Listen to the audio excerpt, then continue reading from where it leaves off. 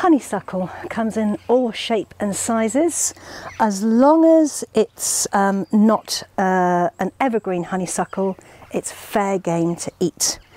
The reason honeysuckle is called honeysuckle is because you can suck on the honey, hence honeysuckle.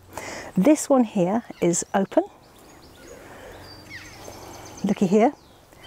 What you do is you pluck this gently from its friends, pull the little green bit out, there we are, and then sometimes you get a really good hit of honey. I didn't with this one actually because I think the bees had already had it, but please give it a go.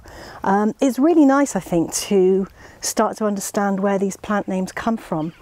It does what it says on the packet, and sometimes we maybe overcomplicate things. Honeysuckle does what it says on the packet, so do try it.